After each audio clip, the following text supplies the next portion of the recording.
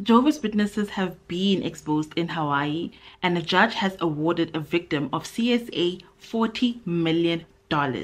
Let's talk about it. Hi guys, welcome back to my channel. For those who are new, my name is Monica, and for those returning, welcome back. Guys, today my energy is a little bit low. I think I'm suffering from a heat stroke. It's super hot right now in Pretoria, where I'm based, but the fighting, the activism continues. As soon as I saw this article, I was like, I am saving this article for my community. We have to go through it together. Let's read it, and at the end I'm definitely going to share my opinion or my response. So the victim in a child SA lawsuit in Hawaii was awarded $40 million in a settlement. This article is from July 2023. A circuit court awarded the plaintiff, known only as ND, a total of $40 million in damages in connection with ND's claims that the defendant, Kenneth L. Apana, did this and this to her in 1992 when she was just 12 years old. I wanted to give my opinion, but let's keep going. Apana was an elder in the Jehovah's Witness Church at the time he SA'd the plaintiff. Court findings have shown that the abuse took place during sleepovers at Apana's house. The lawsuit was filed in 2020 against defendants Apana and the Makaha Congregation of Jehovah's Witnesses, along with other entities associated with the Jehovah's Witnesses Church. She's had a very devastating impact from the abuse that occurred in this case. The case was initially against the Jehovah's Witnesses, and that part of the case settled, but we also named the person accused of her, who admitted to many of the facts the court mentioned. The victim's lawyer, Mark Davis, told KITV4, which is where this article is from, I think. The court reports that Apana did this to minor girls for at least 23 years. A spokesperson with the Jehovah's Witnesses issued the following statement to KITV4 about the settlement. Oh, these responses from the Jehovah's Witnesses always kill me, always take me out, because there's never accountability, never responsibility, never. I have not even read it, but I have a suspicion that no accountability or responsibility will be taken. Let's read it. Out of respect for the privacy of all involved, we do not comment on the specific allegations involving victims of abuse. However, we note that the judgment was against Mr. Apana, the person who perpetrated the abuse. Jehovah's Witnesses condemn the repugnant actions of anyone who victimizes children. Further, elders in our faith comply with the reporting laws. Do not discourage victims or their families from reporting abuse to the police. It's that last sentence and how telling it is. Now let's quickly just go back to the top of this article. And why I really wanted to read this article with you guys is that some of us here have actually gone through this experience, and you might feel discouraged from speaking out because it happened so long ago. And I hope this article can actually encourage you, because this man did all of these horrendous things from 1992 and probably before, who knows. But this case was brought against the Jehovah's Witnesses and the perpetrator in 2020, decades later. So if this has happened to you and you might have needed just some form of courage, some form of motivation to speak up, I hope this is it. People are really listening and we want to hear your story. You don't have to share your name, of course, but for the sake of yourself, if this is the journey or the route you do want to take and you just need encouragement, this article is there for you, just to show you that there are people who care, there are people who actually listen. When I saw that Apana was an elder and this abuse took place during sleepovers at his house, it just reminded me of the court case or the investigation currently taking place in Japan of the Jehovah's Witnesses for these things, and how the article emphasized and showed that most abuse that happens is actually between members in the same congregation. So someone who's likely to harm you, your child, is someone who's in your congregation.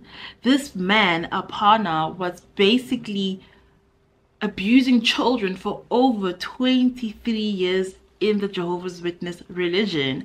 And the response that this organization gave is just like, what are you actually saying? Like, what are you actually saying here? Because again, no responsibility is being taken, and at the end you are basically washing your hands by saying, oh no, we comply, we tell our elders to comply with the laws, when you know you don't, when you actually know you don't. And you say you do not discourage victims or their families from reporting abuse to the police. What an outright lie. Because why was this person disfellowshipped for speaking out? Why? Like, this religion is honestly so disgusting, and it being exposed like this honestly is just what it truly deserves. And I hope it continues to lose more and more money. And one thing I want to actually note here before I close off, someone actually mentioned this in one of my videos in the comments, saying that the Jehovah's Witnesses, we must remember, they are a corporation. They own multiple entities. So if anyone wants to step forward and press charges, remember that they are a corporation with multiple entities. So if you're going to sue them and all the entities if that's possible.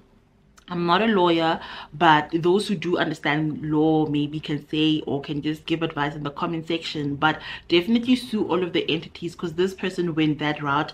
And I'm wondering, did that maybe actually help in them being able to get a settlement as well? And yes, money cannot, you know, take away the pain someone has gone through. It can never erase what has been done. However, it can cripple the Jehovah's Witnesses.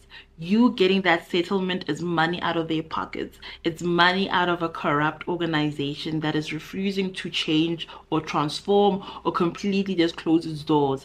It wants to continue exploiting people over and over. So if you do decide to press charges, I definitely do advise you to sue them and the entities as well, to make sure you get a good chunk of money out of all of this. And I hope this article is just a reminder to everyone out there that your story matters, your experience matters, and there are people out there who listen.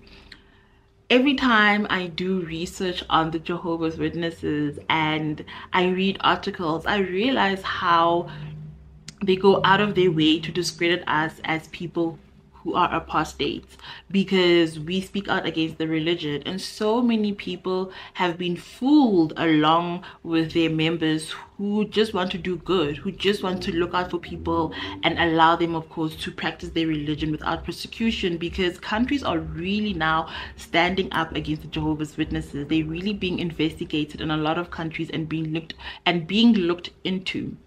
So a lot of people are thinking they're doing good by speaking out in support of the Jehovah's Witnesses and saying that they are an organization or religious organization that is not problematic and people should leave them alone. And the thing is, we don't necessarily have an issue with people worshiping God or, you know, practicing their religion.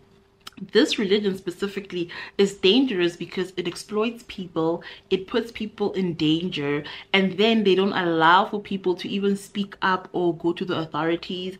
They endanger people's actual lives by interpreting Bible verses in a certain way to make people feel like, okay, this is a special organization, you know, cult behavior. So that's why we warn people against this religion, not because of we are fighting against people's faith, but we are calling out the dangers of this specific religion that also has all of the qualities of a cult. Like, when you list down all of the qualities of a cult, the Jehovah's Witnesses fit into every characteristic here. And it blows my mind how some people who are journalists, who are people who are educated, still defend the Jehovah's Witnesses. Because if you defend them, one thing I know for sure, you have not done your research. Anyways, I want to thank you all so much for watching this video, and I will see you all in the next one.